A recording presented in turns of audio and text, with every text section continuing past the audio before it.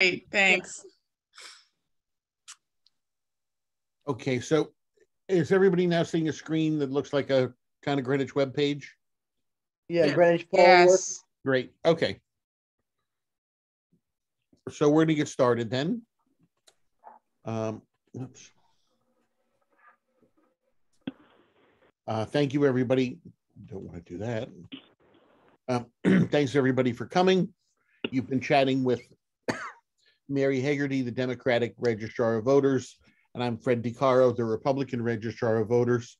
And we are going to be training you tonight, both seasoned and new official checkers. Before I get into the training packet, I wanted to point out that if you go to our website, which is greenwichct.gov/vote. Here.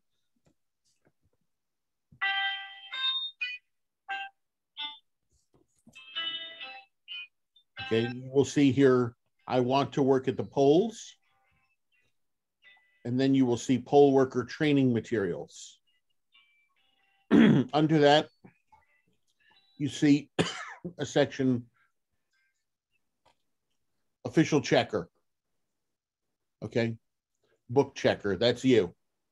Okay, we are going to post the recording for that training here, and all of the worksheets and handouts and the PowerPoint we use are also right here for you to take a look at.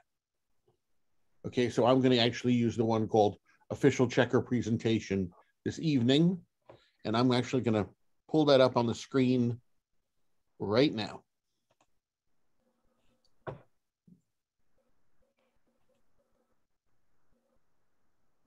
Okay. So official checkers are trained separately in a 1-hour class. Sorry, hours spelled wrong. I can't believe we used this all these years and never noticed that. I'm going to take credit for that. Yeah. There's now usually we tell you how there's lots of counting to do before the voting starts and after the voting ends. Hopefully, with the addition of technology, we've solved some of that. Okay, and as you know, what usually happens is you check off people, and it's you know, a pretty common standard check off. A couple of the other things that you do are to inactivate work with inactive voters, transfers, and on very rare occasions, provisional ballots and challenge ballots. Okay, so. Okay, let's see here.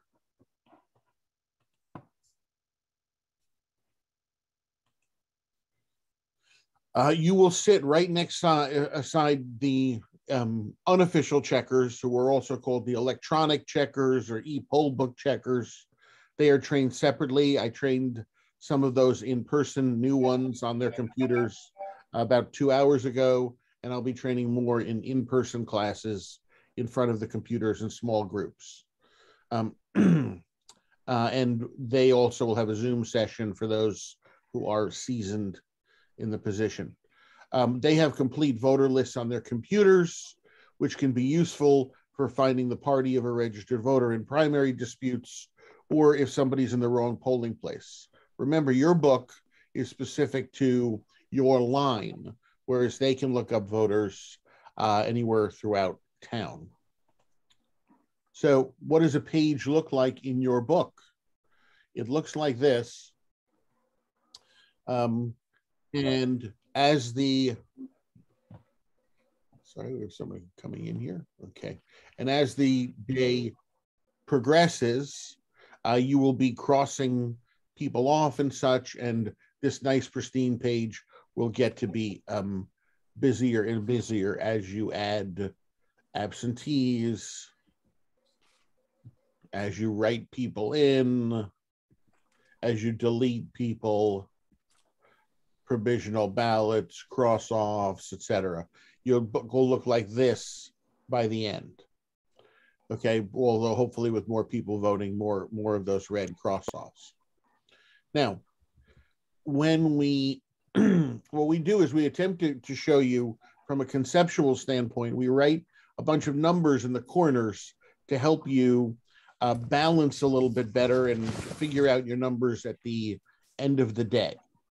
And we were pretty successful with that in the presidential election.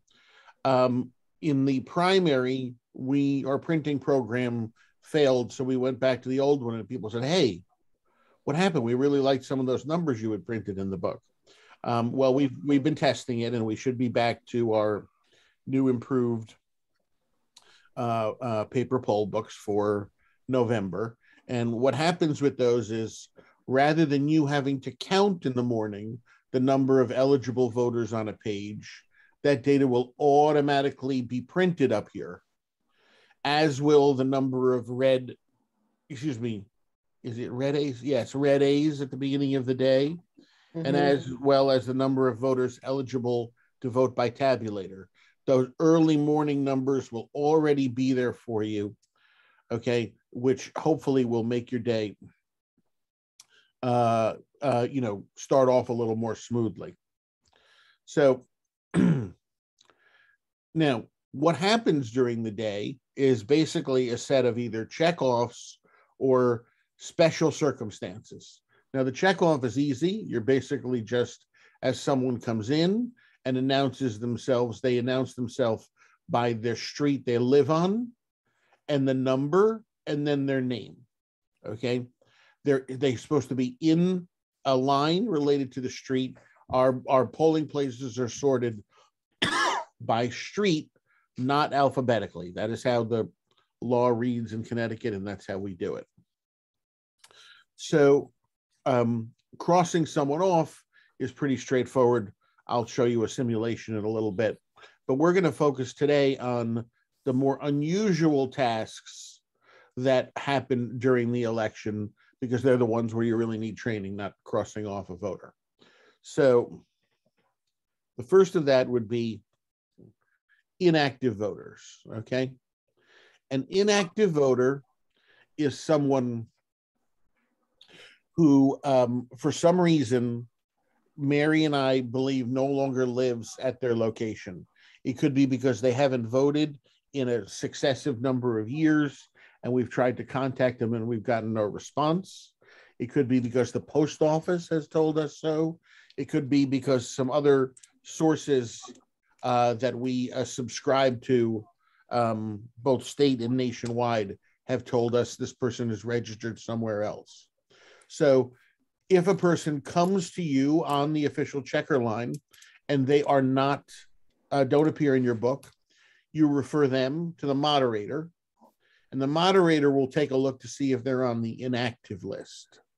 If they are, those voters will fill out a new voter registration card.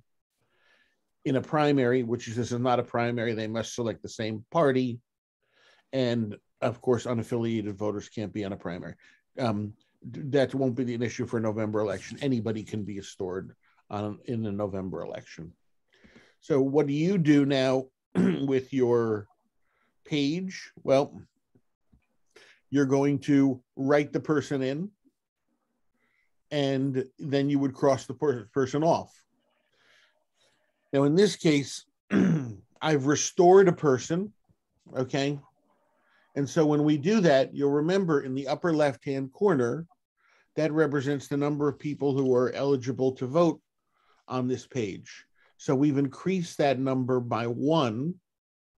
So as a result, we had to put a little +1 here.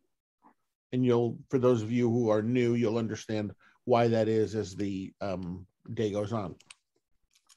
You'll notice also that there's some other notations that have been added to the book. So the 3 is the number of red A's when the book started. Okay, when it was printed up, that's the number of people who had already voted by absentee ballot and been checked off as having voted. During the day, more people will vote by absentee, and we'll be sending lists to the polling places. Okay, those folks are marked off with a blue A, and you can see these folks down here on Norton Lane as an example. Okay, and so when someone is added as having voted by absentee, then we have to indicate up here that they voted by absentee. So we add 2 in the upper right-hand corner. And in the lower left-hand corner, we're subtracting 2 people because this number represents the number of people eligible to vote by machine. Okay. By the way, that +1 that just got added down there, that was from me finishing off with Miss Smith. We added her and we had to add her on the top and on the bottom. Now, I didn't cross Miss Smith off in this particular case because I'm going to use her for other examples. But of course, if she were there, you would simply cross her off when she was restored from inactive. There are other situations, such as 18-year-olds who may arrive at the polls who just had their birthday, or there may be people who just registered to vote in the last week because they moved into town. Those people will also be written into the book. And that's why I left Joan Smith here as an example of that. Okay, so inactivating and reactivating folks is probably the most common of the special occurrences during the day. You will definitely see a couple of those as the day progresses. The next thing that happens is voters move in town and they have not informed us in the registrar's office. So those voters need to be transferred. Most likely, they're going to come to their new polling place because all their neighbors said, oh, well, in North Mianus, we all vote at the North Mianus school. So they go there and they say, hey, you know, I usually vote in New Lebanon, but I've moved over to North Mianus. What do I do? So at the new polling place, the moderator will call the old polling place to verify the voter has not voted. They'll instruct the official checker, that's you, to write the person's name in the book, and then you'll cross them out as having voted.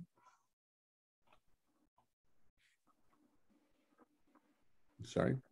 And the electronic checker next to you will also require assistance in checking off that person. They'll need a password and some authorization. And of course, they've gone through their own training process.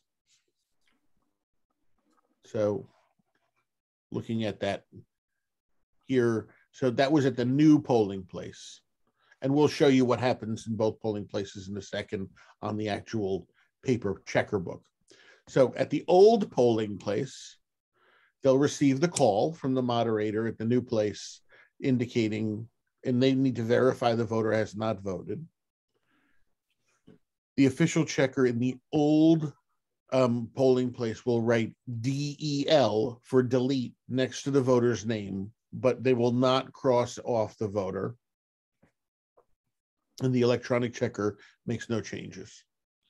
It all happens, it's all initiated on the new side. So what does that look like here? So you'll see Priscilla Stern at 31 Northridge Road is no longer there. So we have written DEL next to her name and not crossed her off. And we've also then subtracted her. You'll notice that -1 up here because she's no longer eligible on the page. And we subtracted her down at the bottom as well. Okay, so. I had a quick question, Fred. Sure, yes. So I understand the upper left corner and the lower left corner, but I'm still trying to understand the upper right corner, that 2 + 3. Can you just review that? Maybe I missed it, but I just don't understand the upper right corner. Sure. So let's see, this is slide 10 to go back. If you look earlier in the deck, okay, this is sort of a legend of what each of those numbers represent.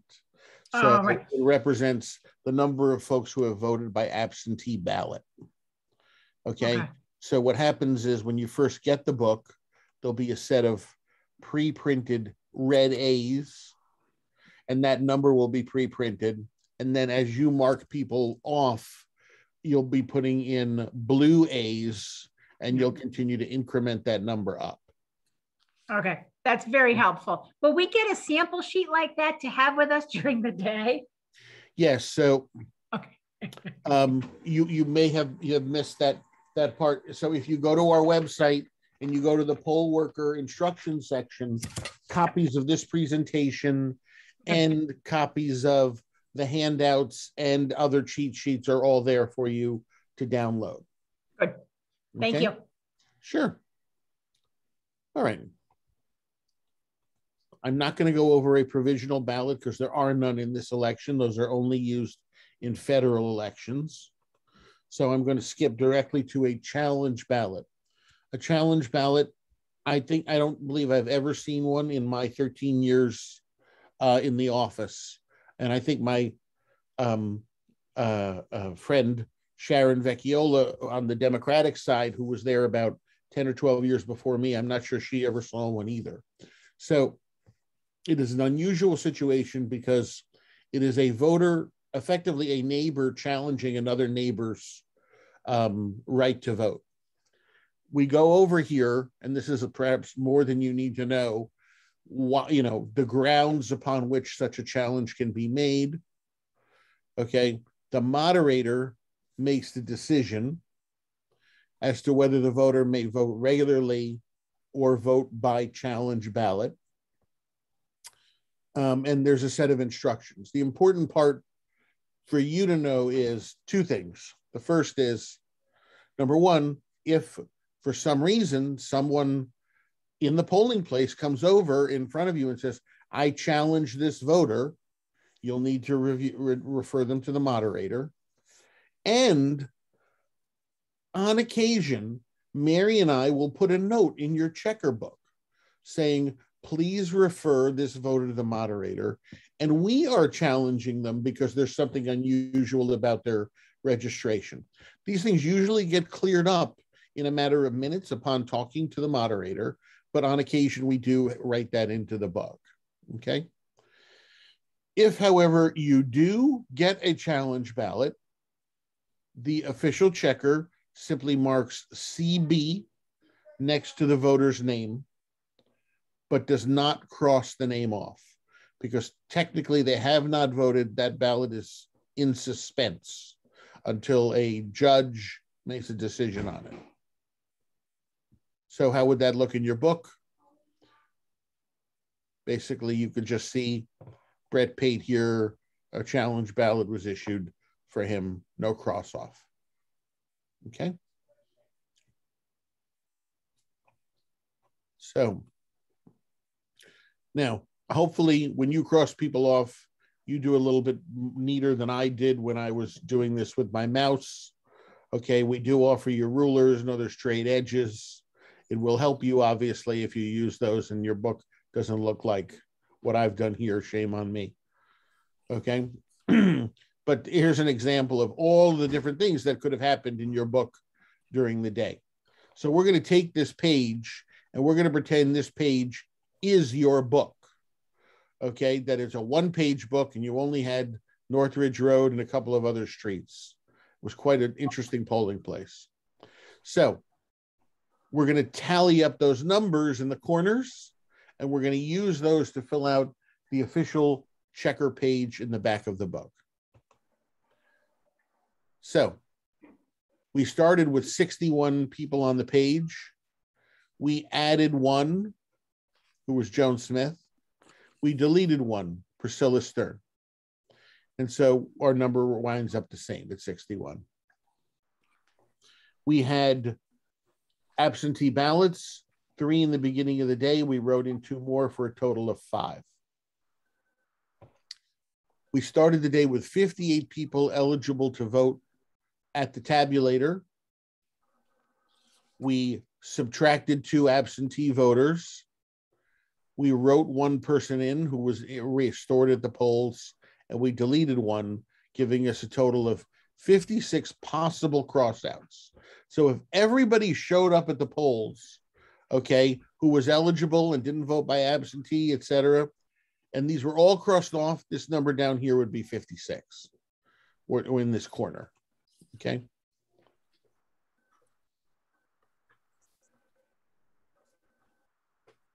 But in this case, it's just 5 because we have 5 cross-offs, okay? Now, seasoned book checkers will tell you, especially in a busy book, don't count all of the cross-offs together. Count column 1 and count column 2 and add them together so that it's easier because it's a lower number and you're less chance of getting confused and losing your place on the count. Okay, so there were 2 here, there were 3 cross-offs here, gave us a total of 5. Okay. And again, just put the concept back with the numbers.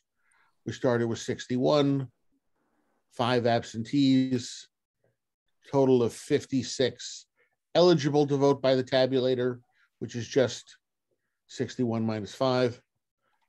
And then the number of in-person votes cast, 5. I'm going to skip that for a second and show you the worksheet now at the back of your book. Okay, so at the back of the book, there'll be this revised worksheet, as I believe we call it. And what we have done is we have basically, we're asking you a bunch of items from questions from the work that you've done on those other pages. And this is important because at the end of the day, Mary and I have to report not just the number of votes cast, but also the number of people who came by and were checked off. So you could imagine if we reported 1,000 votes cast, but only 900 people checked off, people might get a little nervous about the state of that election. So it's important those numbers match. If 1,000 people put ballots through the machine, we should have checked off 1,000 people. So your accuracy, along with that of the other official checkers, is important. Now, where do these numbers come from? So how many names did you add to your book? Well, we know from our sheet, okay, that you'll remember we added 1. It was a +1. Okay, and if there were many pages, we'd have to go in and we'd have to check all of the people that we wrote in, etc., and add those up. How many names did you delete from your book? You remember we deleted that 1 name. How many names in your book after the polls closed? That is simple mathematics. You add line 1 to line 2 and subtract line 3. 61 plus 1 minus 1 still gives you 61. How many absentee ballots in your book? 5. Remember, we had 3 red A's and 2 blue A's. And how many strike-throughs in your book? 5. Now, I'm going to stop here for just a second because we need to create a fast quiz for those people who are listening to this and did not come to the original meeting and are watching the recording.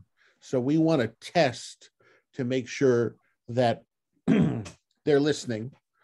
And so we're going to create a secret word, which I'm only going to say. I'm not going to put on the screen. And the word is water glass, 2 words, water glass. So if somebody is listening to this recording and paying attention, they need to tell Tracy and Lynn that they watched and the first clue was water glass. And then we know they're paying attention. And Mary, try and think of something for a little later on and try and remind me to do another one of these towards the end. Okay, and that one will display on the screen. We'll do one shown and one just audio only. All right, so getting back to the class itself. everybody fills out this worksheet. There's one in the back of every book, and then you sign your book. You sign your book as the official checker, and the 2 assistant registrars sign. There's another spot for an official checker. We had no idea what this was for the longest time. And we were having the people from the other lines sign the book, and we just couldn't understand. Well, finally, we realized that in some towns, they actually split the day and have 2 official checkers. How that book could balance at the end of the day, I'm really not sure, having 2 different people going through it, but nevertheless, it is done in some small towns. We do not do it, so at the end of the day, yours will be the only checker signature on that book. Now, I skipped a couple of slides, and I want to go back to them. And those slides relate to 17-year-olds, okay? So someone who, when we printed these books, okay, was 17 and had not yet turned 18, will not appear in the front of the book as an eligible voter. However, they can vote, okay, if their birthday has arrived by election day. So you can see I made this example back in 2016, and election day was November 8th. So what we were looking for is we were looking for any birthdays that were before 11/8/2016, or in this case, 1998. And you can see there were numerous, okay, because this was a presidential year and a lot of kids pre-registered. All of those folks who pre-registered and have these effective dates that were before November 8th, okay, they can vote. Now, when someone comes to the polling place, you're not going to look at it and say to yourself, well, that looks like a young person. Maybe they're in the back of the book. Okay, that is silly, and you know, it can lead to turning somebody away in case you forget. So if you have a list like this in your book, take the names and write them in early in the morning. Write them in on the streets they go on, so you do not have to look at this sheet during the day. Okay, and once you write them in, remember to increment up the number of people on the page, but that basically means this page will not be in use during the day. It's just additional voters who we've informed you are eligible to vote. Likewise, there will be another page. Yeah, not this one. Do I have a supplemental here? I guess not. Well, it'll look very similar to this page, but it will say supplemental list. And those will be people who registered to vote after we printed the books. So there will not be a lot of them. There will just be a handful. And in some cases, there won't be any. We will have emailed them the night before the election to your moderator. And if there are any, he will print them out. He or she will print them out and give them to you. And again, you can write them into your book. Okay. So, so you may have a page that says other voters, no privileges, etc. Or you might have a page which says supplemental list. In both cases, write them in. The other thing that you may have, shucks, we don't have an example of that either, is that there will be folks, and there's more and more of these because the law is changing to accommodate more and more situations. There are folks who are eligible to have their address hidden, okay, for personal safety reasons. So what happens is when they come to the polling place, okay, they do not have to get into a particular line, okay, and they won't announce their address. They'll have a yellow card that comes from the Secretary of the State's office. And, you know, those who work the polls regularly will see these people on a regular basis because many of them are very good voters. And they'll get in any line, and they may get in a different line every time just to throw off somebody who's monitoring it. And their name will be in the back of the book, and it will say next to their name, it will say address suppressed. They are crossed off, and they are treated just like any other voter, but their address is not printed anywhere. Okay. So we went through filling this out. Also in the back of your book are tally sheets, okay? So these sheets, there's going to be 2 or 3 of them. We print them and put them in the back of your book for safekeeping so we don't have loose sheets flying around. The ID checker who sits next to you and will ask people to get out their ID, they'll ask you for one of these sheets. You just tear it out of the book. It's perforated and give it to them, okay? And there's also a special sheet for ballot clerks. You give them that sheet as well. And what will happen is during the day, as folks come in, they will tally the number of voters. Now, this could be very useful for you because ideally, the ID checker on one side of you, if they say, well, we had 8 people pass by us, and the computer checker on the other side of you says, we had 8 people pass by us in this hour. If you also have 8 people, that's pretty good. And that's a way for you to check on an hourly basis to see how well you're doing. Okay.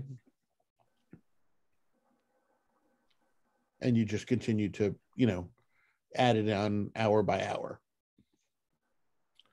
Okay. So now at the end of the night, there will be someone designated as the recap clerk.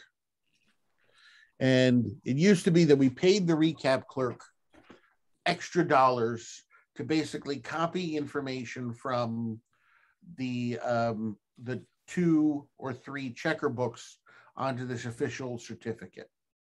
What we've decided now is we raise the checker pay so everybody is responsible for that. Okay. And everybody is equally responsible to sort of hang around in case there is an issue related to that.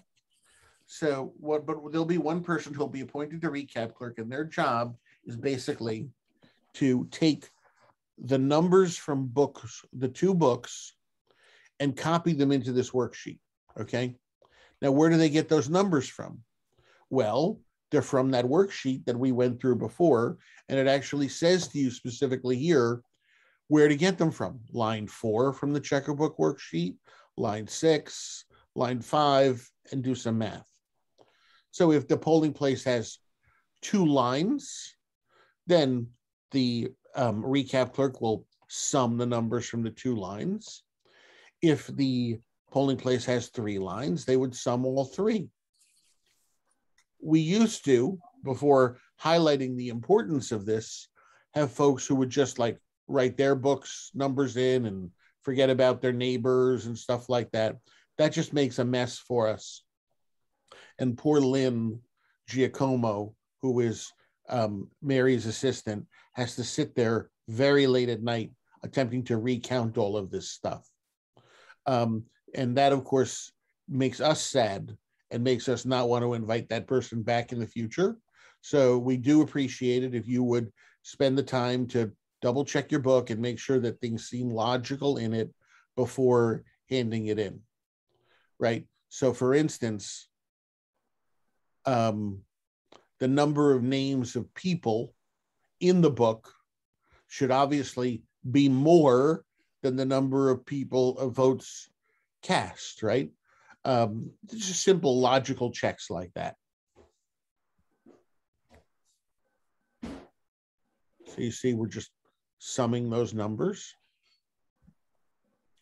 The recap clerk signs, the assistant registrar signs, and that is the end of the formal part of our presentation. Now, there's a couple of tips and tricks that we wanted to point out to you. So the first relates to the computer checker. Okay. So, Fred, before we start on the computer checker, shall we put our second quiz question in at this point? Sure. It's a great idea. I was toying with glass of wine, but I settled on cup of coffee. Cup of coffee. All right. So now, in order to make that happen here, I'm going to very quickly pull something up. We've said it, but we're going to put it on the screen also.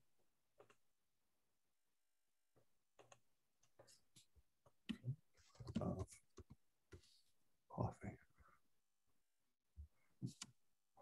So that's the answer to quiz question number 2.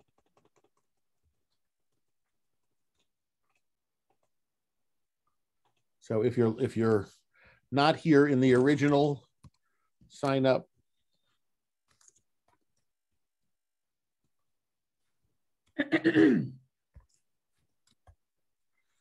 remember to write down quiz question number 2 is cup of coffee. Okay. All right. So getting back to our training materials, the electronic checker. So the electronic checker has a way to help you, and there's a way for you to help them. Now, you are the official checker, which means there's a lot more pressure on you because yours is the official record of the election. There's a lot of convenience in using the electronic notebooks to record things, and we do it because it's great to report data to the press and stuff. But in the end, if there are discrepancies, the paper book wins. That's not to say the paper checker doesn't necessarily make a mistake, but if we can't reconcile it, we always fall back on the paper book. So what are a couple of situations where you can mutually help each other? The first is if for some reason, and this is very rare, but if for some reason one of the computers goes down, okay, and that person cannot check voters off for a few minutes, we do not hold up the line. When we first introduced them, we hadn't really thought this through, and the checker grabbed some scrap paper and they were trying to write down the names of the folks, et cetera. And so we eventually came up with a nice low-tech solution. In the envelope that you're going to be handed at the beginning of the day, we used to put them in the goodie totes, but now we're just giving you each one at the beginning of the day. There'll be a purple highlighter. Okay.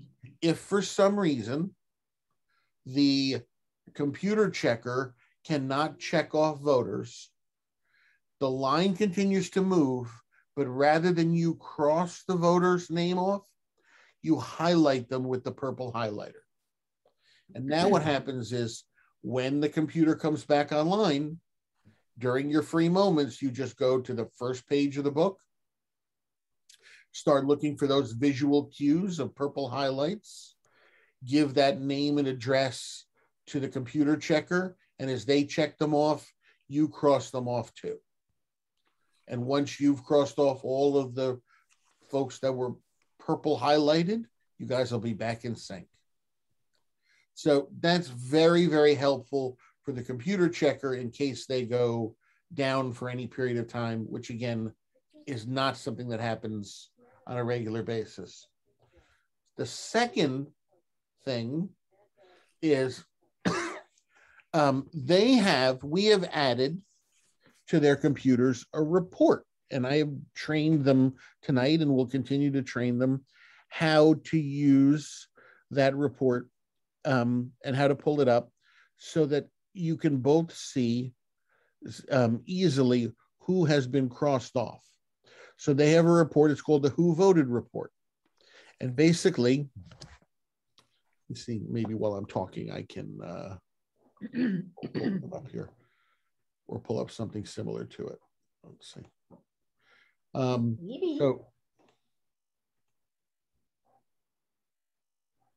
So the Who Voted Report is basically says, it only has the people who have been crossed off. Okay, so they can pull that up, and rather than go through it and just try and count the names or say, all right, well, I have John Smith on Lion Street and, Joan Smith, at Leonardo Street, etc., and go through. What I suggested is you basically go through and just quickly summarize the number of voters on the street and say, like, all right, I have 6 voters on Lion Street. Check, I have 6 voters too. I have 11 voters on Sheep Hill Road. I have, count it up, I have 11 also. And so that way you can more quickly, without knowing the particular name, make a determination whether or not you have a match. If you have a match, you keep on moving. If you don't have a match, you could stop and look at the individual names. I see a hand has been raised by KWSCT. That's me, Kim Smith. How you doing? Great. I just wanted to mention, you were saying something about the computers not going down. And if there was anyone here that was new, I just want you to know that that's happened in 2 of the last 4 elections for me. So it's not uncommon. And you were at District 8? I was at JC when it happened once. I think I was at the Western Civic Center when it happened. It happened there. So okay. Yeah, so it definitely is painful when it happens for us, for the official checkers, because of that dual process you have to go through. So there were a couple of things that we've changed, and I think both, or in at least one of those cases, the problem started right away in the morning. And what we found was, and now when the electronic checkers are trained, we found that they cannot wait until 6 o'clock to turn their computers on. They're told they need to have their computers on no later than 5:40 a.m. because that synchronizes the data. Okay, and what happened is in the presidential election, for example, there was so much data that had changed since we had originally loaded the computers that it wasn't synchronized when they started. So now we're actively, making sure that they understand that. And I'm hoping you won't have that problem again. But Kim, I would appreciate it if you do, if you would personally let me know, because I'd like to understand that, because, sometimes we may not hear that there's a problem until later on, or we may just not hear at all because someone may not think to let us know. So please, please don't hesitate. It happened in the special election. I'm sure you're aware of that, right? I was aware of one in I think it was in District 8. We had a computer that had a problem, either in 7 or 8, but I'm not aware of one at Judy Curtis. No. Yeah, it was brutal. It was brutal. It happened, and then it was very slow. And it was super slow. Was that what it was? Oh my! It was brutal. It's brutal. Yeah. Yeah. So we did have the manufacturer go through that and test that with us, and he's actually going to be in our office. The guy who wrote the software on election day. Sometimes they can make a tweak right on election day. Sometimes we prefer they don't make that tweak because we don't want anything worse to happen. Right. But yes, I know that you're right. There was a slowness, and that did occur in a lot of places. Yeah. Okay, great.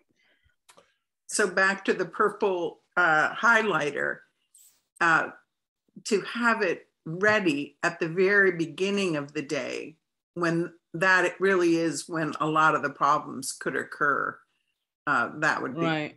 And also to know to start to use it. I think that was also part of the problem, is that they were falling behind, and we didn't move to that process immediately, and we had lines, and so getting to that kind of a process more quickly, I think helps. And then also remember, because we don't emphasize that much because we don't think it's going to happen. You're like, now what should we do? Oh yeah, the purple highlighter.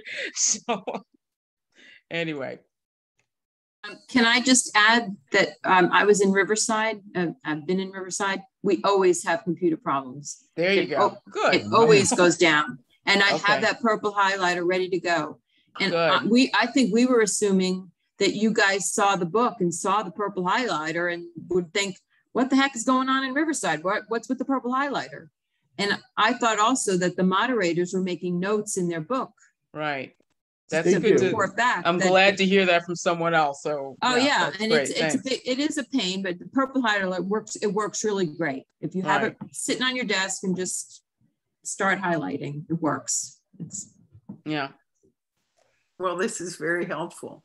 So this is a sample of the report that the computer checker can pull up, which is just called the Who Voted report. So it only shows people who have been crossed off. And it shows them in street order. So one can quickly scan and say, all right, I have 3 on Brookside Drive, and I have 2 on Butler Street, 1 on Byram Shore, 1 on Byram, etc., to make a determination where you may be off. Ed, was this not working in August? Because we couldn't get this report to come up. My computer person had no idea how to get this. And after investigating, we were told it wasn't available. I don't know. Why don't you drop me a note offline on if you remember who your computer person was, and I'll do some personal training related to that. I can also go look. Mary, if you wouldn't mind, Mary Hegarty, if you wouldn't mind taking a look, we can kind of figure out, it's not that hard, who the electronic checkers were, and just make sure we reach out to all of them from that district. Because this is really helpful if you find that when you're doing your tally marks and you're checking every few times during the hour, and the official checker is off from the computer and from the other folks in the line, this would be a great means of reconciling. Yes. But we weren't able to get it up. And if she did stray from her normal screen of checking people off as having voted, the computer would crash. So we were afraid to do anything. So I had the same problem as well. If they tried to stray, if they went to go check something else, it was, so I would definitely say the computers are a problem. They're not, they don't seem to be moving quickly enough, or they crash, or so I agree. Same thing. Okay, well, we have made some changes to the program since the special election. I would love to get feedback, good or ill, after November related to this. Okay. Thank you. All right. Mary, I didn't have anything else. Did you want to talk about COVID safety a little bit? Or? Just, I guess, one thing to mention for people who've worked in the past and had food supplied at the polling places. Once again, we're asking poll workers to bring their own cups of coffee and food for the day. You will be paid an extra $15 to cover that. The policy, as everybody knows, is masks are required. So there should be enough people at your polling places that you can ask to take a break when you need to take a break. And one of the assistant registrars would usually be the person who would fill in for you.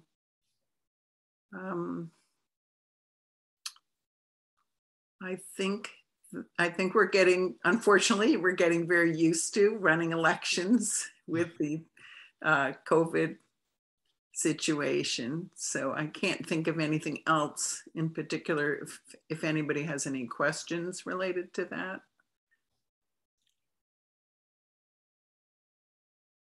So we will, I'll just, if there are questions, just shout them out, or you can raise your electronic hand if you so choose, whatever you like. The, what I would just wrap up with then is we will be taking this recording and we'll be posting it on YouTube in the next 24 hours. A link will go on that poll worker page if you wanted to review anything. And we are also having a Q&A, which you are welcome to come to. It is primarily designed for people who watch the recording. But if you decide that you have an additional question, you're welcome to come to that Q&A next week. I'm trying to see if I can find the date of it real quickly. It uses the exact same Zoom information, so you can just save that that information to get to it. And I'm just looking up the date real quick. Obviously not as quickly as I'd like.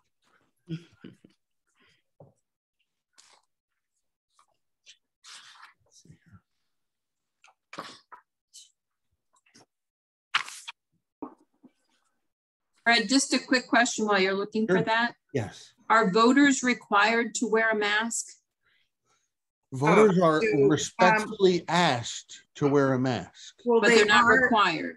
Well, in the schools, everybody is required to wear a mask, but the Secretary of the State of Connecticut has made clear a number of times that people cannot be deprived of their right to vote simply because they're unwilling to wear a mask. So the policy that Fred and I feel is best is there will be plenty of masks there, both for poll workers and also for voters who may arrive without a mask. They may have just forgotten their mask. Some voters, not very many, we found just a handful, are insistent that they don't want to wear a mask. It's really a very small number. They're usually loudly insistent that they don't want to wear a mask. So what we think is the best approach is, of course, they can and should be offered a mask, but if they're, make it clear that's not going to be happening, just to handle that voter in the fastest, most efficient, calm, and just get them through the process. You can take, the moderator would be handling this, or one of the assistant registrars. And they would probably take them directly to the official, the ID checker and the official checker, move them to the front of the line, very unfairly, of course, but there usually isn't a line. Yes, for everyone. And then move them through the process as fast as possible. Really just get them in and out as calmly and quickly as possible. Right. And you'll go over that in the registrar's training? Yes. Okay. Thank you. So we have two more hands up. First, let me announce, so the Q&A is next Tuesday night at 7 p.m. And we start it promptly at 7, and we run until the last question is answered, or 7:15, whichever comes later. Okay, so if nobody shows up, okay, at 7:15 we say bye-bye.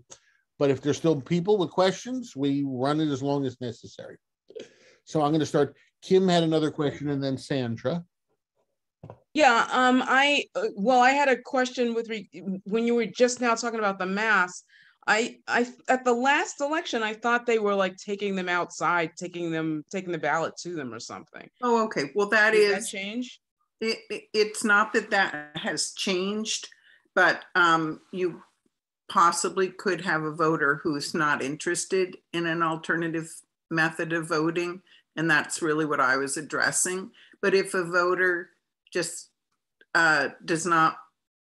is happy to vote outside the polling place, that would require the two assistant registrars, one from each party, to bring a ballot to that voter and outside, and that can be done as well. Okay. And the other thing, I just had a general comment that at the last election, we had a few people who had been bounced around from polling place to polling place. So I just wanted to be sure. I know that in the training that, and so by the time they get to the third polling place, they're pissed. And so you know, hopefully we have some sort of procedure in place so that that doesn't happen. So when they wind up at the wrong ballot place, that that there is not I think you vote here, there's a definitive answer for them. So every moderator has a tool that they can use on their phone to look up any voter and tell them what polling place they go to. So if that voter's registration information is correct and they haven't moved, that should not happen.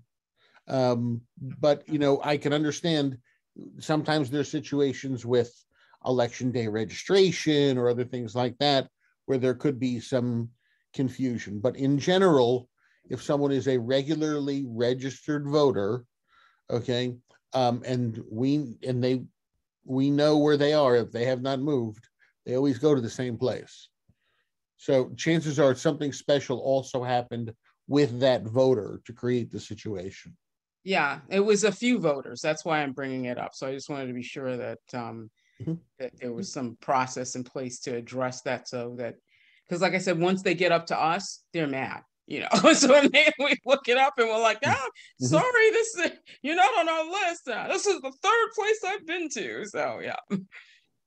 Okay. Could I interrupt here just to ask who Tony is for my list? I just see the first name, Tony. Zegras. Sorry, Zegras. Zegras. Thank you. Thank you. All right. Sandra Thurman had a question. Yes, can you hear me? Yes. Will there be boxes of masks at the polling place so that we can hand out masks to people who forgot them but would like to have one? Yes. We will be able to provide masks to people then? Absolutely, yes. Okay, great, thank you. You're welcome. And Calissa has a question. Hi. Yes. So I haven't worked through this COVID era. So my question: what if there's other participants there that are aggravated that other people are not wearing masks? Like people in the line, they're aggravated. Like, why isn't that person wearing a mask?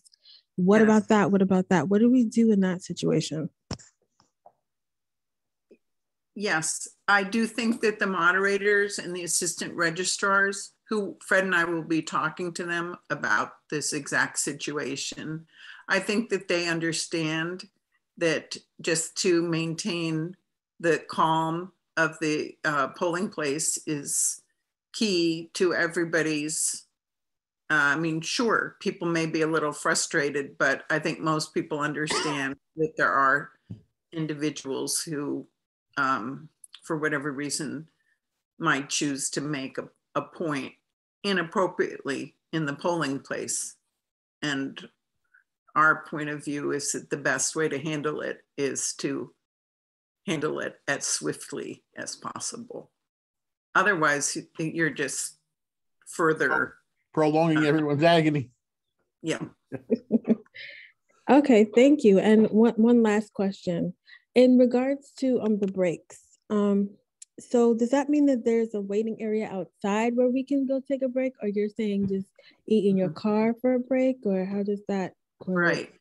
Well, it depends on your polling. Where are you working, Calissa? I don't have the chart with me. I will be Greenwich High School. I'm in Greenwich, 285 South Beach Ave, District 6. Okay. So you're at Old Greenwich School. At Old Greenwich School, I believe that there's hallways and rooms behind the gym area that you should have access to, or you may be more comfortable going out to your car. I think it will become clear when you're there what works best. Oh, okay. Thank you very much. Thank you. You're welcome. I had a question. Yes. I had a question. So this is my first time being a checker, and I wondered how many sheets are in a normal book. We just looked at one sheet today, and I am curious as to how many will be in my book. And in addition, I'm wondering how many official checkers will be at the Bend Time, at Western Bend Time. 2. There'll be 2 lines. And so there's roughly 1,000, there's roughly 3,000 people per polling place. So your book will have 1,500 names.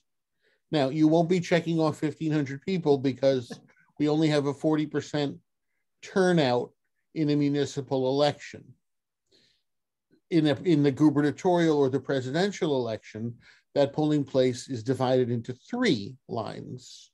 Okay, and then there's a fewer number because, we understand about how many, voters a checker can appropriately do during the day and keep the line moving.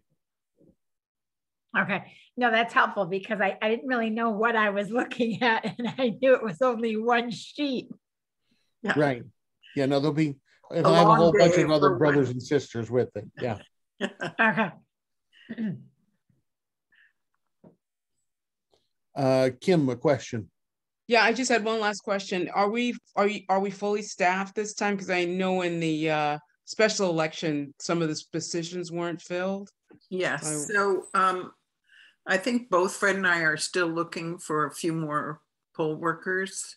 So if anybody has any friends or family who are interested in working this election day, please, tell them to contact us.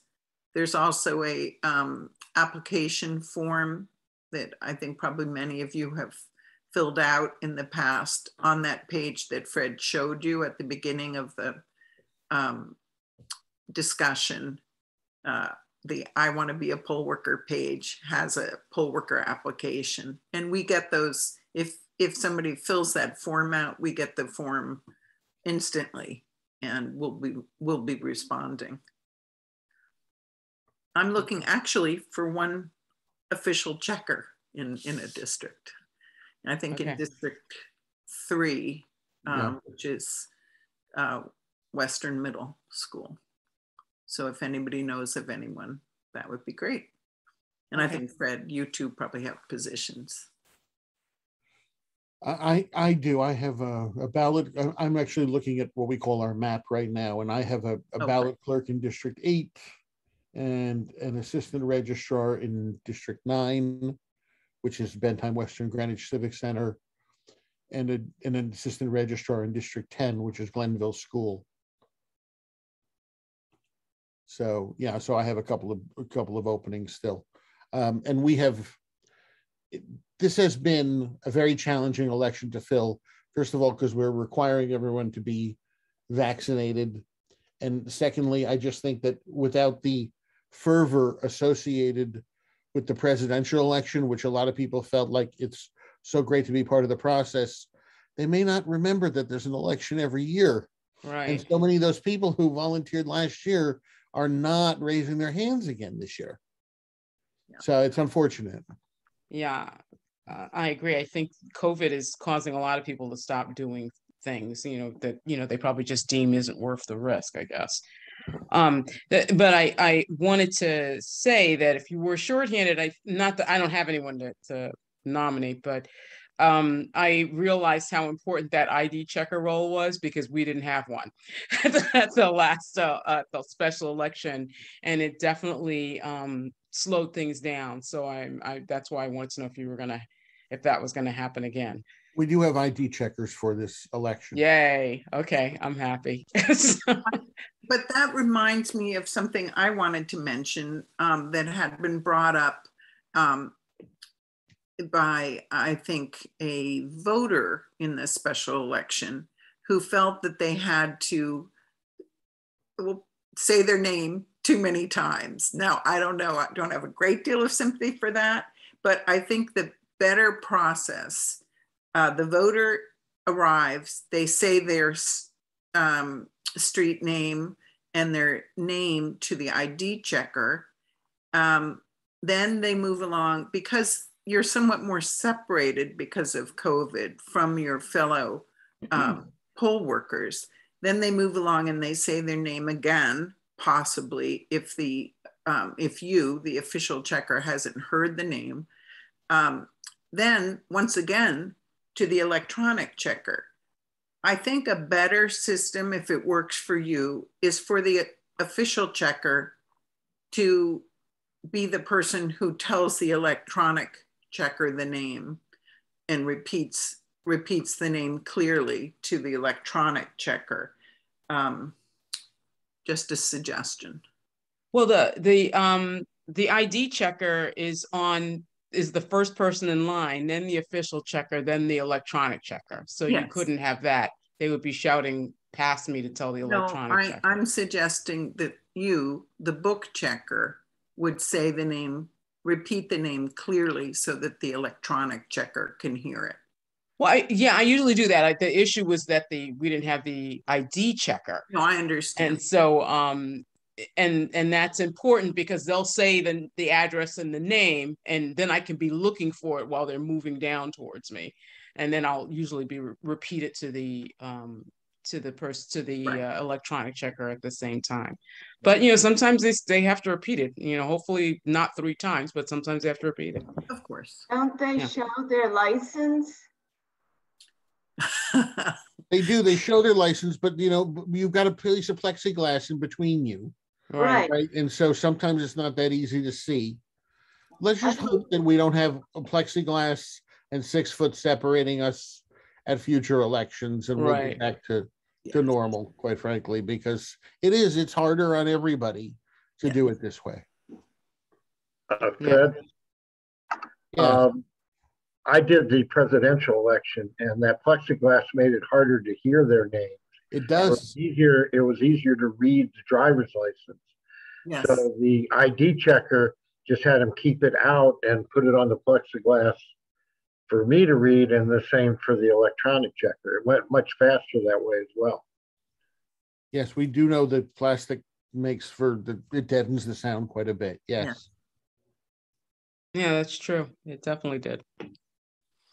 And so is that okay, Richard, to have that ID in front of all 3 people in a row? Like, is that an acceptable workaround? Everyone seemed to acknowledge. I mean, I never had any voter going, I don't want you to see my ID. Right. They just moved down the line, actually more quicker that way. Right. Okay. So the ID checkers will be trained in a few days by Fred and me. And there's a whole range of possible IDs that are suitable. And the driver's license is the one that, of course, is available to most people and readily used. But it could be that they'll be using something that wouldn't work as well. I know that you're all flexible people who will find a way to make it work. Yeah, if somebody uses their town of Greenwich ID, it has no address on it, right? So there are other, and that's an acceptable ID, right? So a town employee ID. So there are other things, but again, they're fringe cases. Most of the people, they use something easy to work with. Well, since you're training the ID checkers, I think that from our perspective, what we want to hear first is the street, because that's how the book is organized. Yeah. So I want to hear the street first, then the name, not the name, then the street. Then they, because if they say the name, then the street, then then you forget the name while you're looking at the street. So give me the street first, then give me the name. Yes, well, absolutely. That's the order in your book. Right. And that's the order in which it should be announced.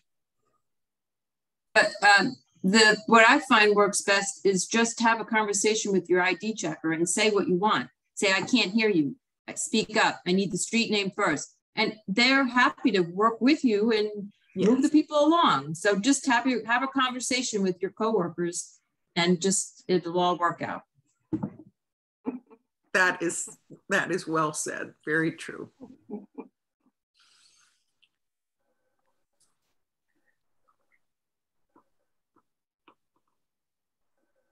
Are we done? Any other questions, or we'll call it a night? That's it for me. Just one question. Where do we put our answers to our quiz? You don't have Carolyn, you don't have to do it because you were in attendance. Okay. It's only the people who watch the recording who have to answer the quiz. Oh. Yes. Now I saw oh no, she's not here now. There was one other name. I just had a first name, but okay. I think I'm pretty good on the list. All right. Well, thank you, everybody. Thank you. Thanks. Good night. Night. Good night. Right.